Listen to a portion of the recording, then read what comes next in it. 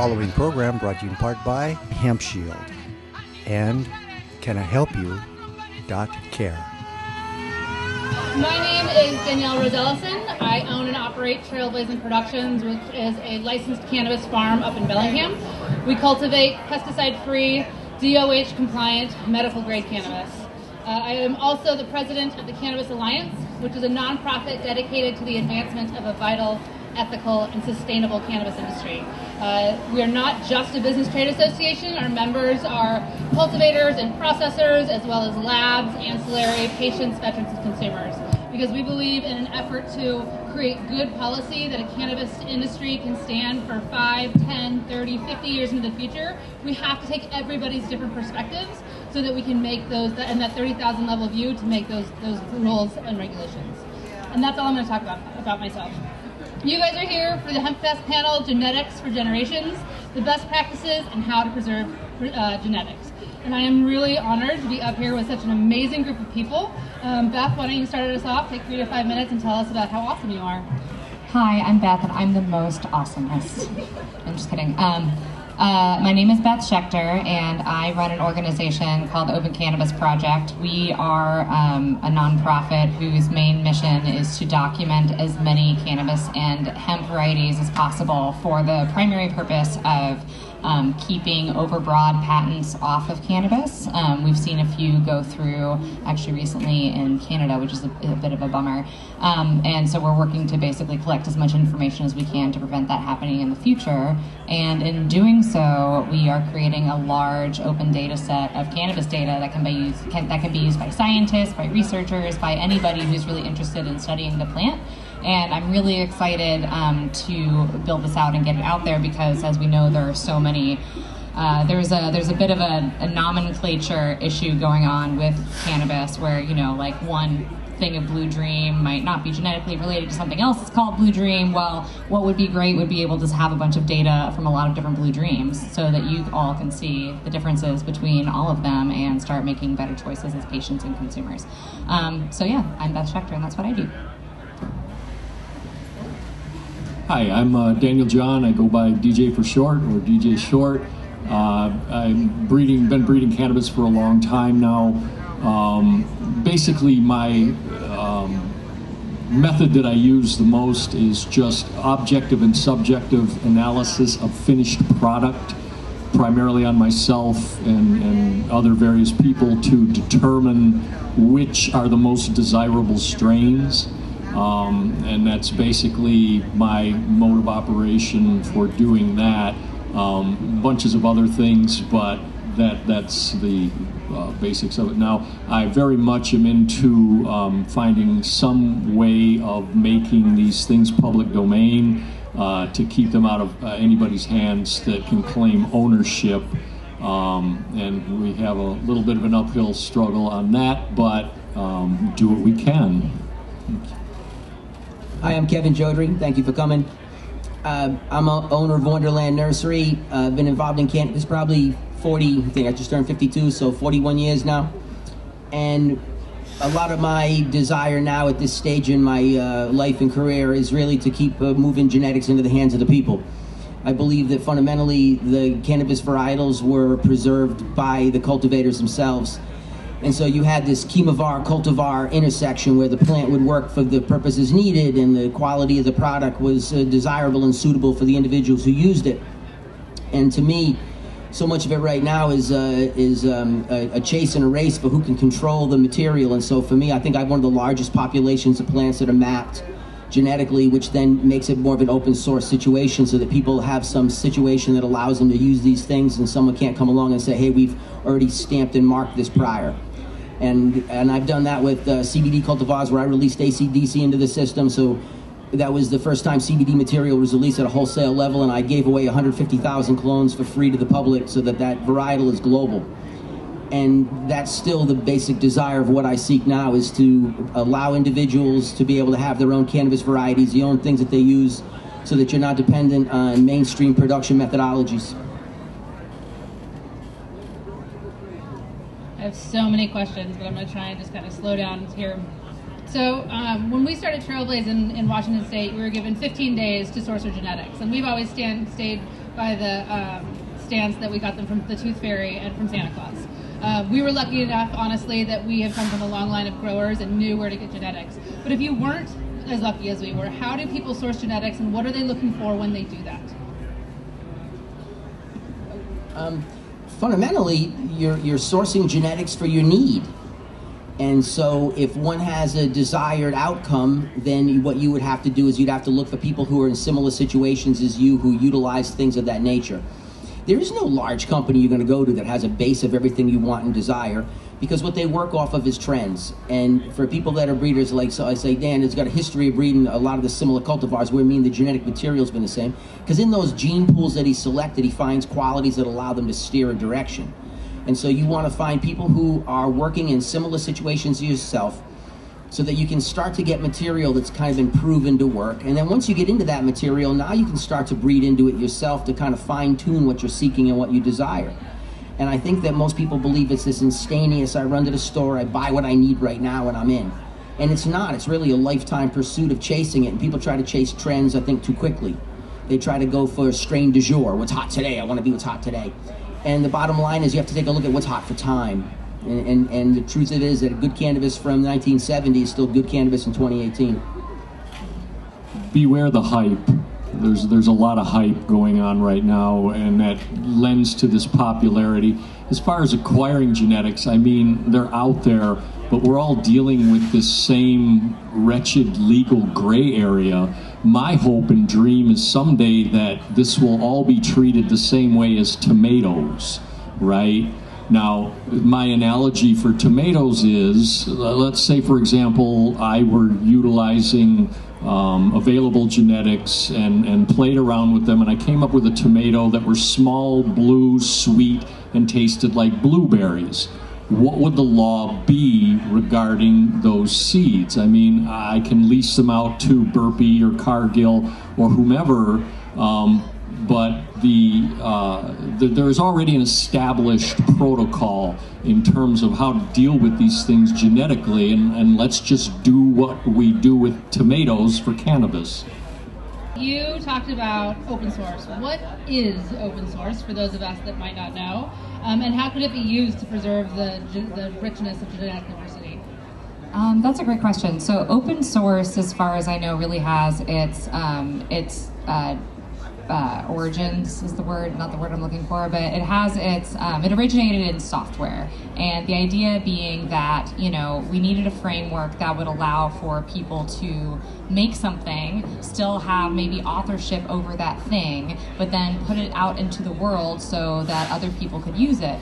And, you know, the reason why this is really important in something like software is because, you know, think about something like a JPEG image or a function that, like, oh, I click a button, boop, and then a window pops up, right? Those are all functions that all of us want to be able to use when we're coding and we're making software. And maybe there's something really fancy that someone made, but we really want to get that out there so that everybody can use it and continue to innovate and work, you know, build on each other's work rather than keeping it all secret. So that's kind of what open source is in software. Within that, you know, there are ideas around like how to share something like data. So I come from, I am not a geneticist or a breeder. I come from the open data world. So that's really more of where my background is. And for many years, I worked closely with a bunch of people who work in open source map making, which is really cool. In a very nerdy kind of way. And, you know, for people who are making map data specifically for there's an application called OpenStreetMap, and OpenStreetMap is great. What's great about OpenStreetMap is that, you know, anybody can go and make data about their area, and then you can give that data away, and then other people can use that to make maps, which is actually really cool. If you ever try to make a custom map with Google Maps, then you know just how on lockdown their data is. So having this big open, like Wikipedia of map data is actually really cool. Under their open source license, if you are making a new map with data from OpenStreetMap, then you have to give the author of that data attribution. So you have to say, like, this was created by OpenStreetMap contributors. Part of the license has to do with share alike. So the idea is that, like, you can share that data out into the world, but, like, please don't take that data and then use it to build something proprietary. Like, that's not the way that we use open source. And so we can start to think about ways how this might be applied to something like breeding and genetics, right? Rather than having an author of something like software, you have an author in the shape of like a breeder. You know, some of the rules kind of break down a little bit because open source with software really applies to copyright law, and not to get too nerdy too fast on all of you, but you know, there's some distinctions between how copyright works and assumed authorship based on your original work versus something like plants, which falls under patent law. By the way, my lawyers always tell me to remind everyone that I'm not a lawyer, even though I talk about law a lot. Like, I'm not giving you legal advice right now, but I am talking about law. So you know, plants actually fall under patents. Patents have a whole different set of rules. They become particularly complicated rules for cannabis because we exist in this wonky gray area. So, but actually right now, along with Strainly and then hopefully maybe with these guys right here, Open Cannabis Project is working on an open source license for cannabis that people could potentially use to actually, like in lieu of, say, a commercial license. There are some of the places where things get a little bit wonky is that, you know, typically when you say register your amazing blue sweet tiny tomato, you can take your seeds to a seed bank and then all of your genetics are registered there, and you know, there's just like this very tightly knit trail between this unique piece of genetic material and then all of the documentation and the licensing goes with that. Because of our legal gray area, we kind of have to figure out a way to dance around that, and that is up for debate and ideas from the community. Clones, seeds, tissue culture, what are they? What are the differences? And what are the pros and cons of each method? Is there one method or another that is better at preserving genetics that I did not mention? Well, everything derived from seed at some point. And seed is a beautiful way to hold a diversity. And so typically when you hold a single plant, you're holding a cultivar, you're holding a cultivated variety, something selected for specific traits. Be it chemovar or cultivar, meaning it has resistance and grow, aggressive vigor, or the chemovar is it has specific terpene profiles or unique cannabinoid profiles. So when you're talking about a specific plant that's been sifted, that's hyper valuable, but you have to hold a genetic pool around it, or you don't have the ability to adjust to circumstances that you're going to see in the future, typically pathogenic issues, viral problems. So to me, you hold plants in plant form so that you hold these unique cultivars. You breed into them to hold them in seed form so you have a more broad-based genetic package to pull from in the future. And then the beauty of micropropagation, which I'm involved in, is that what you can do is you can go in and you can start to scrub viral contamination out of a lot of the plants we have, and you have a lot of viral contamination now. So when I'm taking them to the lab and I'm going through them, we're looking at maybe 40% of the cultivars I play with have some kind of virus. And the irony is that a lot of the viruses don't really come out in terms of reduced production potential. Only some of them do. Some of them are just latent, they're there. But if you get rid of all of them, what you have is you have a pathogenically free material, so that way what you have is the greatest chance for survivability of a cultivar. And so I think that when you're talking about preservation, you preserve it in form of living material and biological organic base, and then you have something in a cryo, which is basically in stasis, and then you hold it in micropropagation form, which is in culture. So what you have is you have multiple redundancies, and then ideally you would spread that out to a variety of people. Because if you've ever lost something, you realize that it's priceless, you can't recover it. So you have to have multiple forms of holding the material and multiple people holding the material if you really want to have a true long-term holdability. Otherwise, it's a very short-term situation you're looking at, and all you have to have is a bump somewhere, and all of a sudden you lose the material, and now you're not in that genomic form.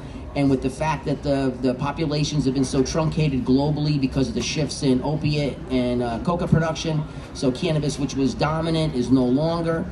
And so you can't go mine back into the old materials, and so what you're left with is very limited pools of very polyhybrid varietals, meaning that it's very difficult to get back to something stable in breeding. So to me, you hold it in multiple forms, cultivar, seed, in micro, and then you make sure you have multiple people hold it. And regarding tissue culture, I mean, theoretically it sounds beautiful.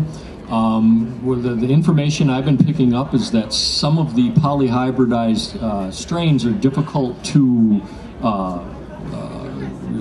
collect in that. They're tough to get the formulation, so it might take you 6 months to dial in a formula to actually get it to strike correctly and build. And so a lot of the people that are coming into it are using data from other micropropagation projects, but cannabis has to be done selectively. So far, I think I have about 15 different production cultivars in culture that are actually workable. And then on some of them, we just pull them out of rotation until the lab can figure out how to stabilize the formulations, meaning the hormonal loads. What percentage was your success, I'm curious, in terms of tissue culture? Oh, but right now, good, because we have some data, because the head scientist for the lab that's part of my team has a history of doing cannabis culture. So I've been doing microprop on cannabis for probably 9 to 10 years now with the university and with private people. So we can start to figure out what's the reality of strike rate. And we went through, I remember when I first did it, we went through 40 different varieties. We could only get one to root outright, and that was a White Russian cut. And it showed me the potential of propagation in that media. But 39 of the other cuttings we could not get to work because it was going to take us 6 months to a year perhaps to figure out the individual formulations required to give you the actual stability needed to make it profitable, for one, because if it doesn't work financially, no one can afford to bleed. And then, does it actually work? So in Washington State, we were given 15 days where we had this open. You could bring in any genetics from anywhere. And now that timetable is closed, right? So theoretically, you're not supposed to bring in anything. There's no more Santa Claus or Tooth Fairy in this instance. How does a place like Washington and the 502 industry preserve their genetics? Well, fundamentally, they didn't DNA anything. So they just said, tell me what you brought in, and then you're going to call it that. And so what you really end up doing is you start to bring in new genomic forms through the back door, just like you did through the first 15 days. And you say, this is this, and who cares about the name? The names are irrelevant. It's really, what is it on a genomic level? What is it related to, so that you understand how not to bottleneck the breed? And then what are you working with and what your needs are? And so because there is no true, you can only do this, it's more of a matter of, they made it difficult. And I provided genetics into Washington just so that people would have certain forms of material to work with in population base. So, I remember when this happened. But nobody has any idea what they're looking at. You could bring a bag of hemp seed in, for all Christ's sakes, and no one would know. And from there you can say you're popping up all kinds of new material, and it's not the way it's supposed to be. It's a very unusual system to say, this is the only gene pool you're allowed to mess with for the rest of your existence. And so because it's such a punitive, unintelligent approach to agriculture, you have to basically skirt some of these things intelligently so that you're able to really keep developing new lines and new stabilities. But man, it's tough. When you're working in legal cannabis, you are held pretty tight to anything intelligent. And I think another side of this is to very seriously question the authority of the people who are putting these regulations upon us. Why 15 days? Who came up with that, and why? All right, and what other industry is held to that standard? None. All right, so let's hope for some change coming up here in the future. Yeah, my thought is welcome to Prohibition 2.0, and I'm new to the cannabis game, and I see this very quickly. But I do have a bit of a dream about this, actually, and I don't know if it's something that would work, but it would be really awesome. I would love for Open Cannabis Project, which we are really a data collector. We don't handle any plants. And I've thought a lot about this problem that we've talked about with seed registration or having something like that. And I think it would be I think one way that we could try to start solving this problem would be to have it state-by-state seed banks of open source seeds, where we have a program where we genetically test everything that comes in, we preserve it in-house, we also give a certification back to the breeder or whoever actually owns those seeds, and so you have both a centralized repository of verified strains or cultivars, whatever, and then you also have and then it's also distributed among people as well in a really verified way, because we all know that there's a lot of risk that come we have this challenge, right, where we need to have some sort of way to verify all this stuff. There's a lot, we're not really incentivized to keep a bunch of genetics all in the same place because God forbid the feds come in and take all that away. That's really sad and scary. So we have to figure out systems that sort of work with that while also providing verifiability. But I think, a state-by-state system is something that could potentially work until we get rid of the drug schedule. Well, it makes total sense, too, because those are all different growing conditions and situations and desirability. And so fundamentally, stuff that's in California works in California, but it doesn't mean it's going to work in Nebraska. Mm-hmm. And what you end up doing is you shoehorn products into markets because you believe they're sexy and trendy, and they're not meant to ever be grown in that particular market. So what you're doing is you're doing stuff that you don't do in commercial agriculture. So everything that we do in cannabis is the polar opposite of sustainable forms of ag. And none of it makes sense. And so what we're trying to do, a lot of us, is to figure out, how do you stamp products so that this way people can't come in and say, I invented that and now you owe me money. And then how do you distribute through the masses the genetic material? That's why I've been giving away plants so heavy for so many decades. And people thought I lost my mind when I did it originally, but you can't keep products safely in a regulated situation where you don't have any form of safety. And once you lose the material, it's gone forever. You're not going to get it back. And so it's the idea of how do we create banks in states, and how do you create banks in regions, and then who is the banker of that? Basically, I call myself a librarian because I'm holding the genetic books for the future. What are some common mistakes that you see cultivators do regarding cannabis genetics, and how can they avoid them? Yeah, try not to fall in love with the plant while it's growing. The main way I judge my herb is by the effect of the finished product. Everything else is secondary, how it looks, smells, tastes, all those things. It has to pass the muster of making me feel well. That's the basic for me. I think people get too caught up in multitudes of varietals that if you go back historically into regions, families would have bred a line. They wouldn't have bred 400 lines. They would have bred a line, and in that line there would have been adaptability that would have allowed each season to make fruition, meaning that this was the year it was hotter than normal, some plants made it. This is the year it was wetter than normal, some plants made it. But they worked a line, and within that line they chose what they perceived as the most resistant, best quality, and also on the, like Dan's saying, the best quality ethereally, mentally. And then spiritually, physically, all these qualities that we use cannabis for. And you work a line, and if you can preserve a line, then you've done something that really no one has, because there's really very few inbred lines in cannabis today. And so the idea that you're going to have 300 different things you're holding, and you're going to develop 300 different things, there's no way to get the population base up to the level you need to have really the diversity. And I would say if people wanted to really work on preservation, what you do is you choose something that really works for you in your desire for yourself, because then it's easy to be able to justify why you're doing it. But if you're breeding for trends, by the time you get the plant bred out, you've already missed the trend. And what you end up having is now you chase a new trend, and you chase a new trend, but you never really work a line completely to where it has consistent results in the progeny. So when you're breeding it, you can expect something to come out of it that you expected to have happen. Most people are rolling the damn dice. I tell people that your dog jumped over my fence and produced puppies with my dog. That doesn't make you a dog breeder. And that's the same with cannabis. You have to really be directed on what you want, and the more you spread yourself out and diffuse yourself, the harder it is to do that. And so I think for most people, to work a very specific line for their application and desire allows you to have the most diversity, because then I get to utilize your genetic material, you use my genetic material, and we get to have a true sharing of material that was once normal. And now it's very much not so. So Beth, talk like as a cannabis farmer, how do we use open source to preserve our genetics? Like, how does this work? What is the process? And then to the rest of the panel, are there other resources out there that you guys are aware of that can help people preserve their genetics?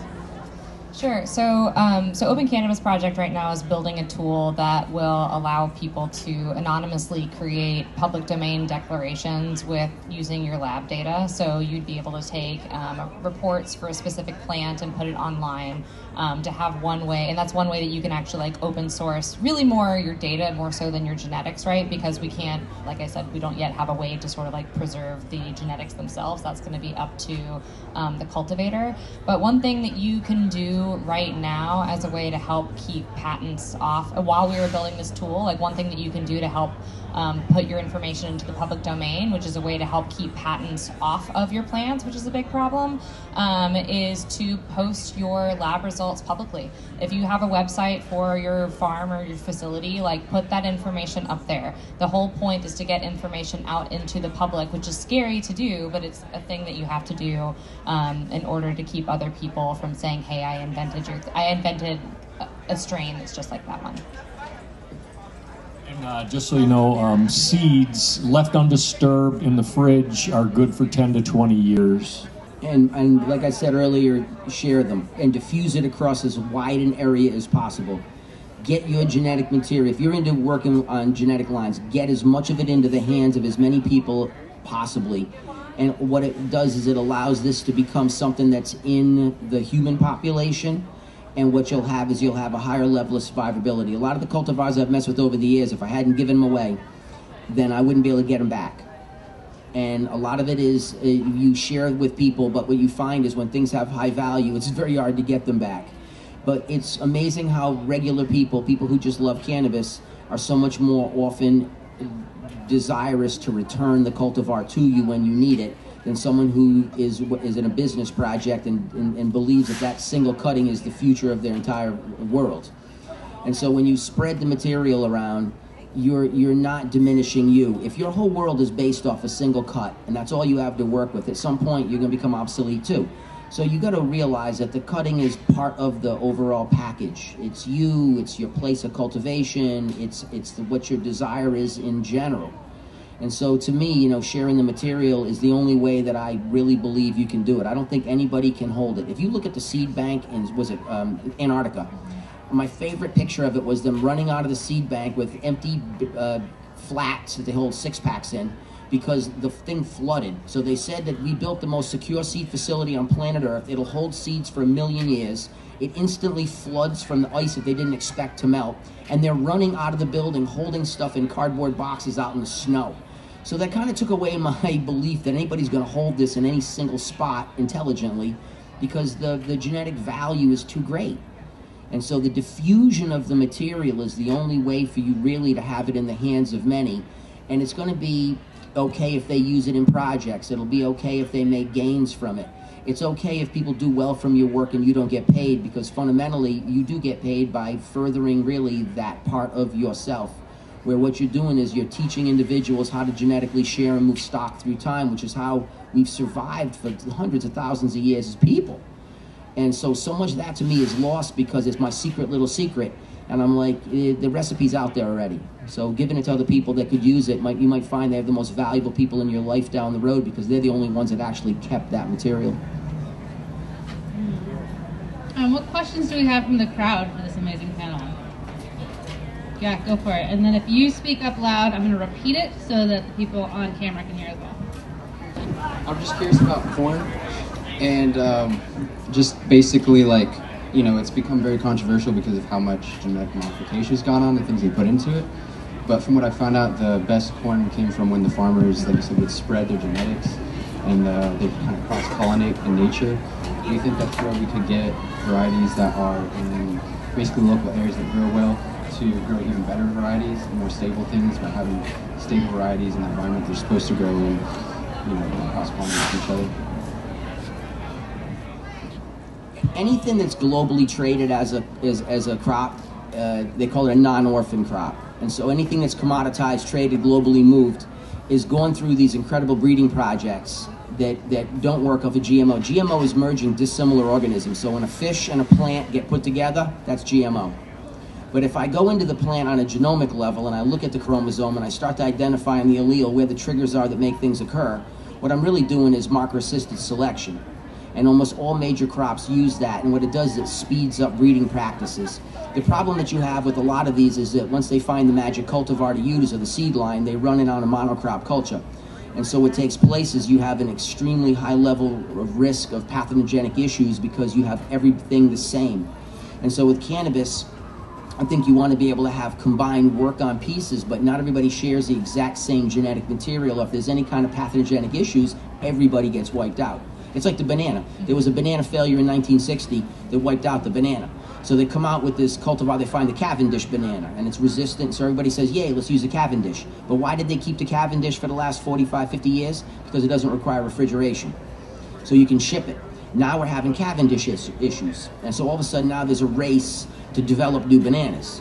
But with cannabis, because cannabis is so widely diffused, spread, and held by so many, you used to have an incredible amount of genetic diversity within these pools, and it allowed you never to have to worry about wiping out the entire gene pool. But right now, basically, there's a couple of cultivars that are in most things, and that's the issue where everybody wants to chase a sexy trend. Corn is on a production value, but it's not sustainable ag. It's not intelligent ag.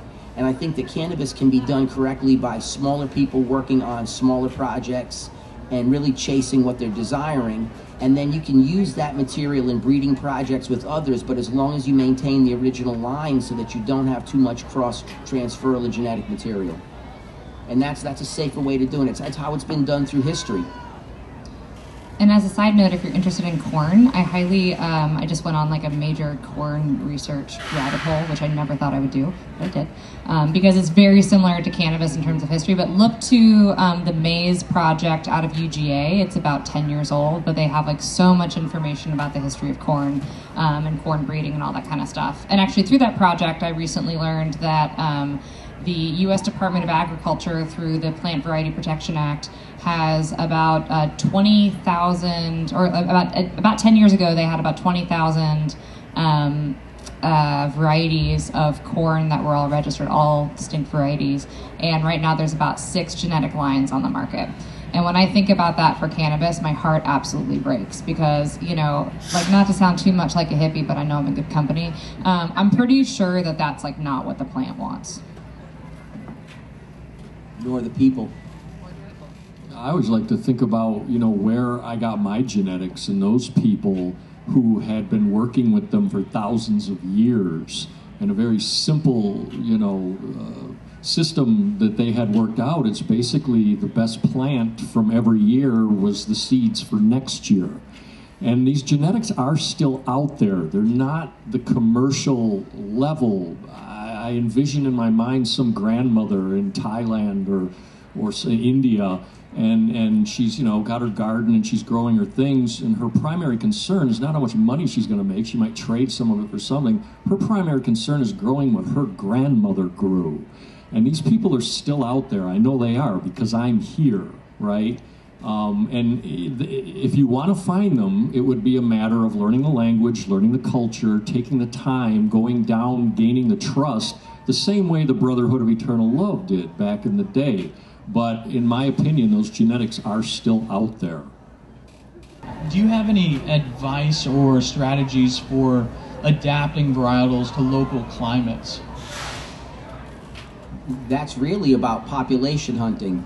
Because what you're going to do is, in the genetic line, some things just don't want to go where you want them. And so then you're going to have to hybridize them to bring in other plants to give you traits that you want to make it work in terms of, that's cultivar application, right? So if we're talking about cultivar application, it means, does it have survivability, workability in the location you're choosing? And a lot of that requires population, where you can find the outlier plants that have a survivability. And so like Dan was saying, they choose the best plant every year. That means that last year when it was a heat wave, the one that did the best in the heat wave brings that genetic information with it. And then a couple of years back though, you chose it from the one that was a very wet season. And the plant that did well that year was the breeding partner that you chose to bring forward into the future. And each time you do that, you carry forward with it the genetic information that was held in those plants. Once you start to put together that kind of breeding process, what you have is a big genetic grab bag of survivability.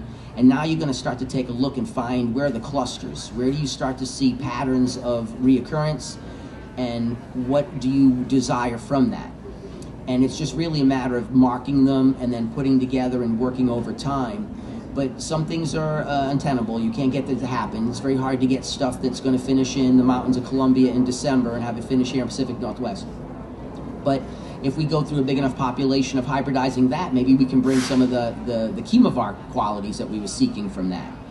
And then we can put it with survivability on our cultivars locally.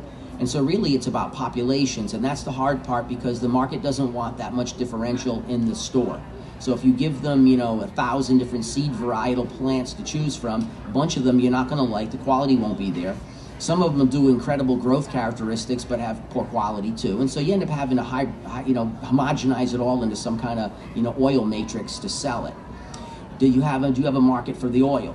So if you don't have a market to move it, what do you do with all that flour that's on these tests? And that's why these large companies have an ability, because they have an overhead that allows them to cover R&D, and the R&D allows them to be able to do these projects, look through these situations. When we're talking about a real breeding line from the way like commercial corn would be, it's about 10 years. So it's 3 years of hunting for markers, and then the next 7 years are putting together the lines. And so by the time you're into that, the 7th through 10th year, you're working 1,000 different lines and potentially up to 1 million different plants to determine which one of the lines was the line the company is going to work with in the future. And so when large companies are looking at genetics, they're looking at it as a 10-year development curve. And so it makes it very difficult. But if you have a bunch of farmers in your similar microclimate, so say you're in eastern Washington where it's hotter and drier, you get together with other farmers there and you work collectively, and you start to figure out how you can all do population tests and find outliers that work for these situations. But if you're trying to do it on your own, it's a lifetime deal, and that's why basically you have to almost do it as a couple of lines, very simple. But if you're able to work with multiple farmers, then you can all kind of choose what direction to each one of you want to go. And in that process, now you'll find some success individually, and then between the 20, 40 of you, you'll start to really have cultivars that work for you in your very specific climates, that the market wants to accept, that you all agree can be shared amongst your collective. And now you have a line diversity, a market diversity, and an ability to have adjustability in your new emerging markets. Did I answer the question? Let me qualify the advice I gave by best plant. By what I meant is the one that smokes the best, not the biggest necessarily. It might be. Generally speaking, though, no, it's not. We're going to be looking at smaller plants. Hopefully, numbers won't be an issue. You just grow more of them. All right, 30 seconds. Anything else you want to tell people that you want them to carry with them when they leave here today? Sure. I learned something really neat from a guy named Jodrey, who is somebody I've never met before, but he is also into open source and genetics and stuff. And he let me know that he has successfully registered hemp seeds with certain state departments of agriculture, so that if that is the kind of route that you're really interested in going, I recommend looking to the state level Department of Ag. Go by your own feelings. Which one heals you the best? Which one makes you feel the best? And share that with people regardless of their social rank. Allow cannabis to really be what it was, which was very highly diffused, highly spread, and genuinely shared. Yeah, thank you guys so much. What an amazing time.